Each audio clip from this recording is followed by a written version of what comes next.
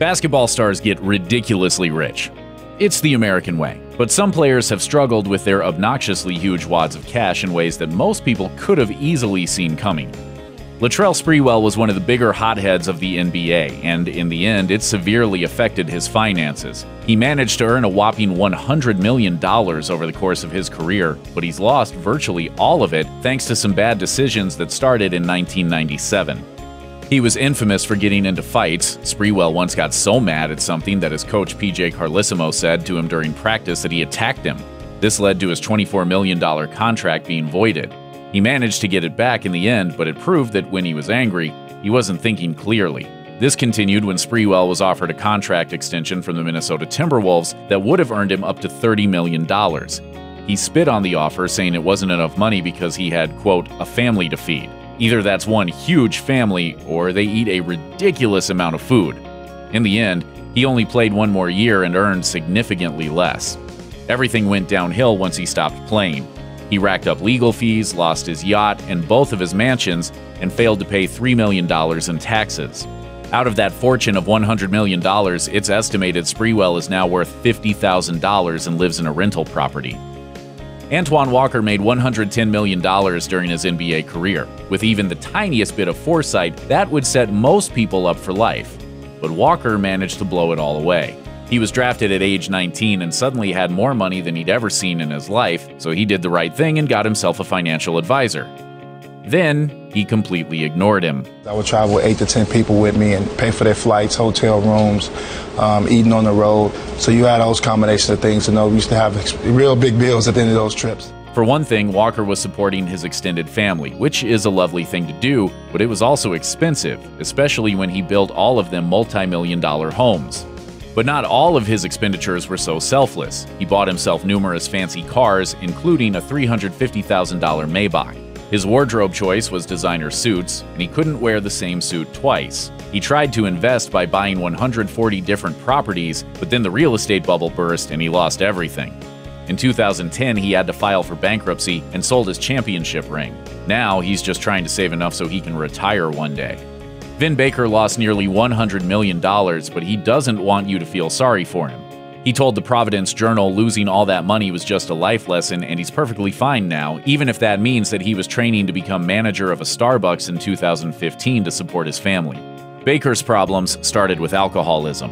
At one point during his career, he began binge drinking and ended up getting suspended from playing 3 times. Then the Boston Celtics terminated his contract with $35 million to go. He ended up getting some of it back, but things kept getting worse. $100 million or $100 with a disease is zero no matter how you add it up. 2 years after Baker stopped playing, his $3 million house was foreclosed because he couldn't pay the mortgage. Then, a restaurant that he was a partner in went out of business. He found out his accountant was screwing him over and took him to court. He eventually had to auction off the Olympic gold medal he won in 2000. These days, Baker is full of advice. He says it's important to know where every cent goes, whether you're a rookie earning $50 million or a Starbucks barista. He also says he's just happy to be alive and not in jail. Today, Baker has returned to basketball and works with the Milwaukee Bucks. Derrick Coleman was a #1 draft pick and 1991's Rookie of the Year, and his salary reflected that. Some say he never totally lived up to his potential, but he still managed to rake in $87 million while playing. But then he filed for bankruptcy in 2010. Coleman isn't like most of the players on this list. He didn't blow away his money at a casino or buy himself 40 Rolexes. Instead, he tried to give back to the community, specifically Detroit. He knew the local economy was in more trouble than the rest of America and wanted to do what he could to help. Unfortunately, he just did it at the wrong time and lost everything because of it. Coleman's ideas were good. He invested in real estate, including a mall in one of the city's worst-off neighborhoods, in order to create jobs and foster more business opportunities. But in 2009, just a year after the economy crashed, he defaulted on the loans for the mall. His bankruptcy attorney blamed both the economy and the failing real estate market, and Coleman ended up owing his creditors almost $4.7 million. But not all was completely lost. Despite losing virtually everything, Coleman still has access to his NBA pension. Most of these ballers lost all their money after they stopped playing and the paychecks weren't coming in anymore. But Eddy Curry managed to top them all. He was millions in the hole while he was still in the NBA. He lost some of it tragically, like when he was held up at gunpoint and robbed of $10,000 in cash and jewelry, but he only has himself to blame for losing most of it. 9 years into his playing career, after he had already earned $57 million, Curry was $2 million in debt and defaulted on a $585,000 loan. His logic on that one was interesting. He said that he shouldn't have to pay it back because he already had too many expenses.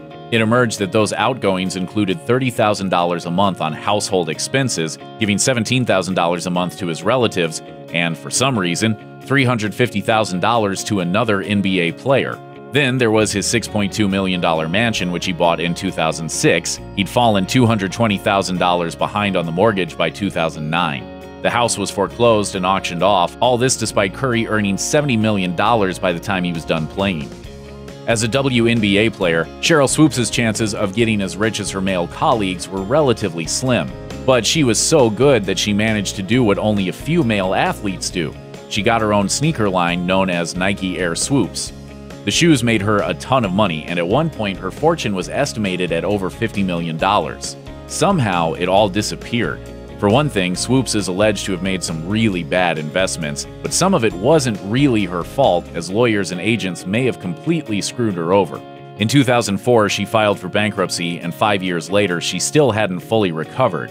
She was 37 and couldn't afford rent, nor could she pay the $300 per month she owed on a storage unit housing some of her most prized possessions, so mementos of her college, Olympic, and professional careers were auctioned off. It was a hard fall for one of the best female athletes of all time. Darius Miles was drafted straight out of high school, so he was probably too young to know what to do with his money. In 2000, he signed a $9 million contract and had plenty of other income streams as well. Michael Jordan gave him an endorsement deal with his athletic brand, and he even dipped his toes in Hollywood, acting in movies alongside Scarlett Johansson and Ryan Reynolds. But by 2016, the money was gone and he filed for bankruptcy. Some of his expenses were understandable, like when he bought his mother a house. He seemed to like property because his bankruptcy filing revealed he owned 13 homes, but they either weren't paid off or they weren't worth much because he listed only $460,385 in assets against $1.57 million in liabilities. In 2010, Miles was sued for child support, and 4 years later, he had to sell one of his homes. He may also have been a bit too willing to help out someone in need. Wherever the money went, creditors wanted to recoup their losses, so his stuff was auctioned off. The haul included a waffle iron, karaoke machines, game consoles, and tons of signed memorabilia. It's not clear where all of Delonte West's money went, but we do know that by the time of the 2011 NBA lockout, he was crying poverty.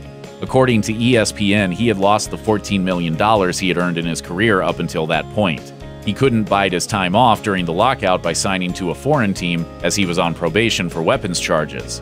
Instead, he applied for a job at Home Depot. A month later, he posted a photo of himself in a delivery van, having gotten a job with a furniture store.